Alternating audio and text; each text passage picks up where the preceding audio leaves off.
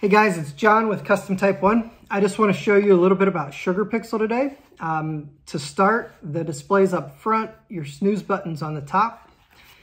Around back, you've got the USB-C hardware plug for the power, the 1/8 inch plug for the vibration puck. On the right, you've got a buried reset button, so that's if you need to do a factory reset to clear everything.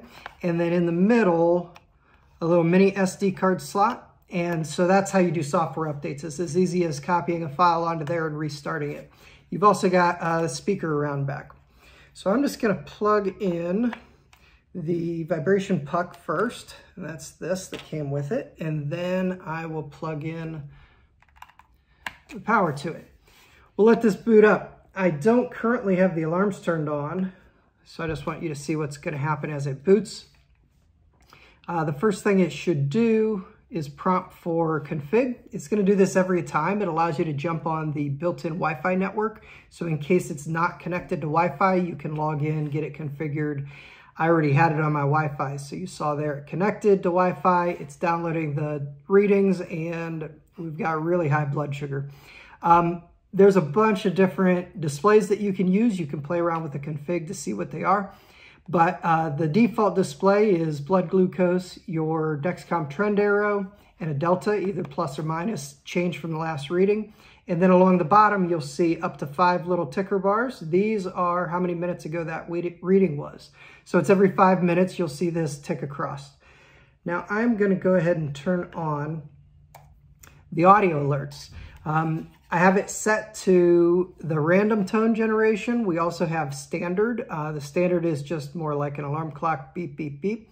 The random helps your brain to not get used to the same sound every time the alarm goes off. So every time the alarm goes off, it's gonna make a different random tone on the fly. And that, hopefully, the purpose of that is your brain doesn't drown it out as a sound that it's always used to hearing. I'm also going to have it set to the high volume. There's a low, medium, and high on this. So let me just save the settings. So here you can hear the alarm going off. You probably couldn't even hear me, but you could hear the alarm going off. It's quite loud. It's quite annoying on purpose to ensure you get woken up. I'm gonna go ahead and cut and switch the settings over to the vibration puck and jump back here in a minute.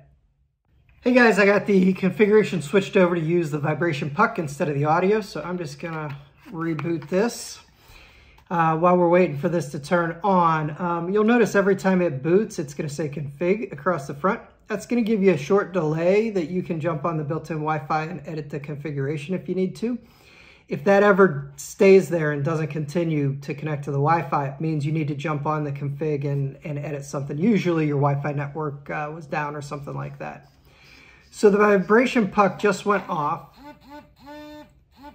You can hear it. I'm actually going to stick it right on the camera so you can get a better example of it.